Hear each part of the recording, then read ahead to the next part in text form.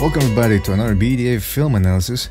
In this episode we continue to look at Joseph Parker as we analyze his weaknesses and his strengths that we have seen throughout his biggest wins. In this episode we're going to take on, or focus on rather, the Carlos Takam fight. Carlos Takam, very tricky, wily veteran with good defense. Now before we begin this, guys, I want to remind you to please go on over to BDA Live, which is our secondary channel, and subscribe to that one. That's where we're going to be holding the live podcast from now on. Now people are wondering, why are we moving content over there? Well, our attorneys have advised us to diversify our portfolio, so now we're moving content across various different channels just in case. And I don't argue with the good people over at Rothstein and Associates, so we're going to take their advice, we're going to heed to their knowledge, and we're just going to move on there. So please go on over to BDA Live and subscribe. Okay, now let's get on with Joseph Parker versus Carlos Takam and analyze some of the strengths and some of the weaknesses that Parker displayed in that fight. Alright, so let's begin with one of Parker's better abilities. It's his defense. Now we're going to take a look at it. It's pretty inconsistent. It can be inconsistent, but when he uses it well, man, he knows how to mix in those reflexes and that rubber band upper body of his to good use. So here you see him, again, like against Andy Ruiz, he knows how to roll with the right hands. Look at that. Good reflexes. He's always watching his opponent. And this reminds me a lot of, like, you know, when your girlfriend gets mad at you because you forgot your anniversary or whatever, and she tries to hit you. You forgot our anniversary. Yeah, and you just push her. You're like, all right, that's enough out of you. But anyway, so you see that was brought up because of Parker's great defense. He made Takam miss there a whole bunch of times. And because, of course, he's a taller guy, you know, he was just pushing him away with his arms. But however, keep in mind that Takam actually had the longer arms in this one. So Parker knows what he's doing on the inside a little bit there. You know, if he gets tired, he knows how to tie up or how to use his arms to push his opponent away. Here you see him continuing to roll with the punches, and he circled away. There he circles away as well. Again, very good reflexes. And then he gets close and smothers Takam's ability to punch. Look at this. Just pulls back enough to make that right hand miss. They're blocking the left hooks, displaying good reflexes, putting that hand up, although as we're gonna see later on, doesn't do it most of the time. There I didn't like that. See how he squared up a little bit, but he was able to circle away. Alright, now let's take a look at his offense. And again, I'm going a little quicker this time because we've, you know, look at his previous videos. He's doing almost the same thing always, you know, hooking off the jab, throwing 1-2s and left hooks to the body. But this is where this is really his ace in the hole here, his hand speed. He's gonna have to flash that against Anthony Joshua. And see how he goes to the body? Double left hooks, starts up there, he goes to the body with a right hook. He's gonna have to do this against Anthony Joshua. And as we saw in the previous video, where I compared how Parker goes to the body and how Dylan White went to the body against Anthony Joshua, and Anthony Joshua was getting doubled over a little bit by those body shots. So going to the body, even against a huge guy like Anthony Joshua, it can help. And here we're seeing Parker doing that. Now look at how he dug that left hook to the body. He was really trying, right on the plexus, really trying to punch through the target. Here again. But he just has to do more of that. There he's trying to get away. Then, another left hook. See how he doubled Takam over there a little bit?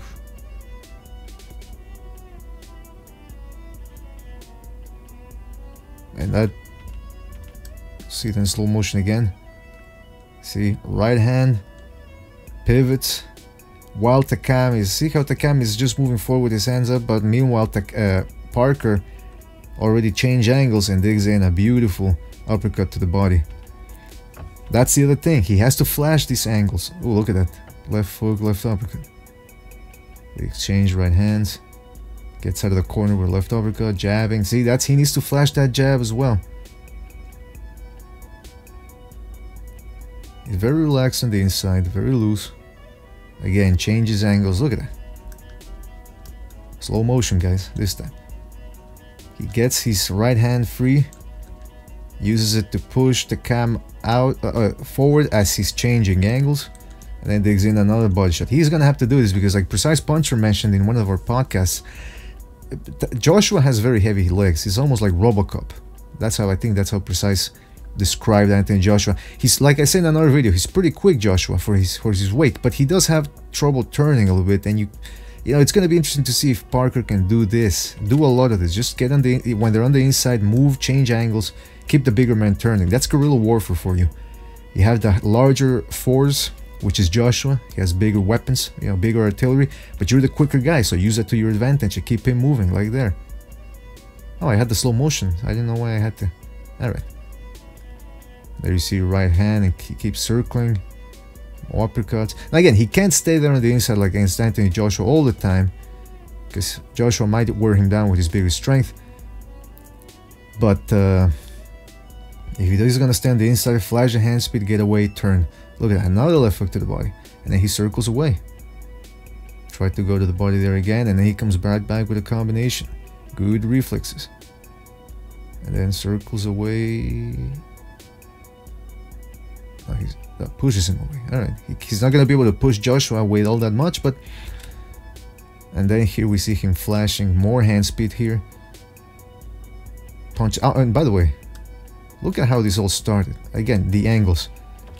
Parker, see, he's almost like trying to shove the cam away, but then look at his rear leg. A little subtle change of angles. Repositions himself. See how he pivots there a little bit? It is a pivot, slight pivot, because he's already close. He changed angles. Let's look at that back again, alright? So he changes, moves forward with the leg, and then repositions himself. Boom, see that? A little turn, and I look at the angle here. Look at the cam. He can't really punch from here. I mean, he can throw the right uppercut if he wants to, but it's not going to have as much pop as Parker's shots have. And Parker is in a perfect position to unload there. And he mixes in uppercuts, hooks, straight punches from all angles. He punched himself out a little bit here. Got a little too crazy, but I mean, look at the hand speed.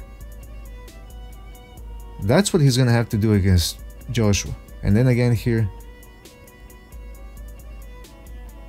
see that hand speed? A very good hand speed for a 6'4", 200 and something pound guy. Look at that double left hooks upstairs.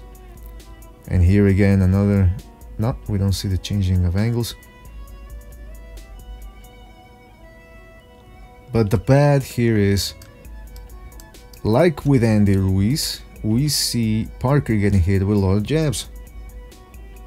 Again, Takam has the bigger reach, the longer reach, but this is a taller guy. He should be able to keep the distance better. Now again, he didn't get hit with jabs all night, but Anthony Joshua was a pretty good jab. So it's gonna be important to really keep his hands up. I think Parker's his mistake, and I've mentioned this before, I think he's overconfident because of his good reflexes, and he doesn't really block jabs all that well. Here another thing that I don't like is how he smothers his own work. See how he gets too close there? And his chin is right up. Boom, he gets hit. Again, see here, got too close, off balance. Again, here's, see that? He doesn't know how to gauge the distance all that much, or all that well. See, what's he gonna do here? His chin is up in the air. There he got out quickly enough, so nothing came back from Takam. But look at his chin right up, and his hand is late to get back into position. Again, too close. Here we're gonna take a look at him taking too many over right hands from Takam, and left hooks as well. He came back with a good right uppercut though there. Parker did, but he still gets hit too much with overhand rights. Now, the overhand right is working for Takam because he's shorter. So he's making Parker throw that jab, and Parker keeps his left hand low because he tries to roll with the right hands. But let's see, against the ropes there, got slapped. Thank God it wasn't a bigger shot. There he takes the right hand. Now he was off balance there. I don't think he was hurt because of the right hand, like there. He was more off balance because of that left hook he threw. But he gets hit too much with those overhand rights. And Joshua is going to be throwing right hands from a higher angle. So either he needs to work on his defense and concentration so that he can roll with the right hands, or he's going to be getting murdered with the right hand. See here again, over-relying on the reflexes. He thinks he's going to be able to lean back from the right hand. And again, this is why trainers tell beginners not to lean back, because this can happen to you. And it looks worse than it really is, the punch. And by the way, Takam did a better job than Andy Ruiz, in my opinion, of cutting off the ring and putting pressure. And here's the other thing, catching left hook. See how that right hand of Parker's is too low? Especially after he throws it. See here? Throws the right and lifts it down, chin up. And thank God that left hook didn't land flush on the chin. Again, getting caught with left hooks. Now, the thing is this, he likes to fight with a left hand down because he's looking to roll for the right hand, even though it doesn't work all the time, but it works most of the time. Now, if you're gonna do that, let's take a look at James Toney, one of the best to ever do it. See how this is against Mike McCallum, by the way. So he parries the jab, he's looking for the right hand. He jabs, McCallum throws the right hand to the body and a left, and there James Toney tried to counter with a right uppercut, but he was too close. But then look at that, he comes back with a left hook, and immediately as he's throwing it, he brings his right hand up. Now, I know James Toney is one of the best to have ever done it, or to have fought with that style of, you know, the Philly shell, or, you know, just essentially whatever you want to call it, but fighting with the hand down. He needs to keep that right hand pinned. And, you know, like again, some people are saying, well, that's James Toney, one of the best. Like, the bar is very high if you're comparing him to Parker. But still, Parker, if you're gonna fight that way, you have to bring that right hand up. There's no excuse not to bring it up. You're giving away free shots. Again, see here, he weaves under the jab and then brings the right hand up because he's expecting a left hook. If you're gonna be fighting like that with the hand down, that right hand better be prepared to be right next to the chin, the phone, like they say, holding the phone to the ear. And here we just see Parker getting hit with some hooks. Now, partly this is because he's tired in these points of the fight. He's taking a little break and he doesn't respect the Cam's punch all that much. Okay, first of all, that was a beautiful, again, changing of angles from Parker. See there? Steps to the side and then regains position as he's pivoting. Beautiful move to escape away from the ropes. And I think he's going to be coming in more sharper against Joshua. He's going to have to. So let's not put in too much stock into what we're seeing here against Takam, but nevertheless, we do have to analyze his mistakes, just like we give him credit for his strengths. And hopefully he doesn't. Now this is more, again, partly because, see, nothing's coming back from Parker. He's tired, and he's like, all right, let me just try and roll with this, and then regain enough energy to fight with something. But it looks bad, man. It looks bad, especially since Takam is 30, what, he was 37, 36 at the time. Parker was maybe 24. So the younger guy is ending the fight in a weaker state than the older guy. But anyway, so let's take a look at everything. The good things from Parker are he has good reflexes and agility, that good rubber band upper waist, you know, waist movement that he has.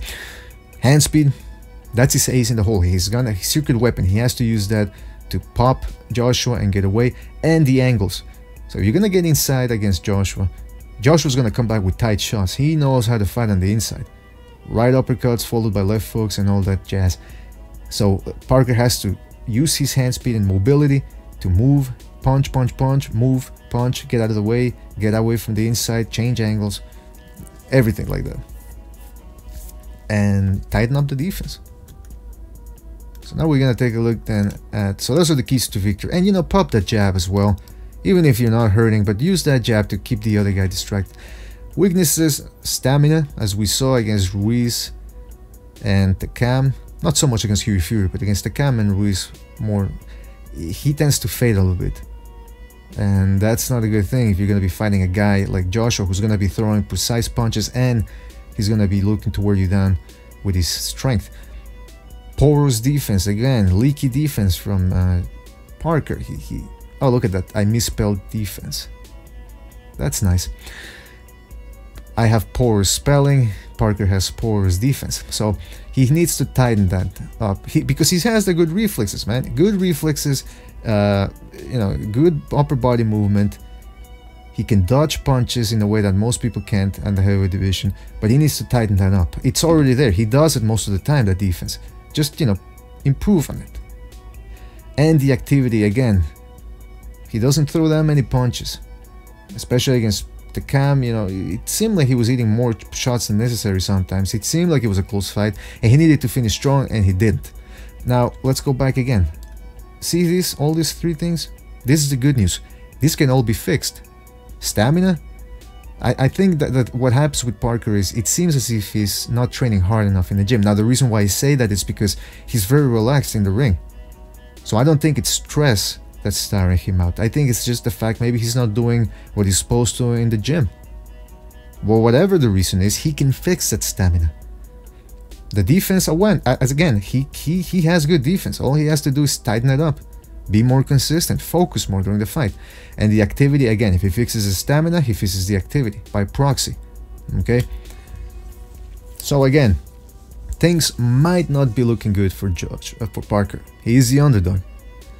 But if he fixes some of the things that we've seen in these past 3 videos, he can come away with a win. He might not be able to dominate Joshua, but he can eke a win out maybe. You never know. I mean, what are we, oracles? We know the future? No, we don't. Parker can pull this off if he really steps up to the game. Again, remember Brady's against Usyk. A lot of people thought Usyk was going to walk through. And Brady's didn't look all that hot in his past fights, you know, very dirty fights, a lot of clinching. So what does he do against Usyk? He steps up his game and gave the performance of his life. Parker can do the same thing here.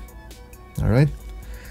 So again, guys, that was another BDA film analysis. That's enough of Joseph Parker for now. We might do more videos on him, but for now, we focus on his biggest fights.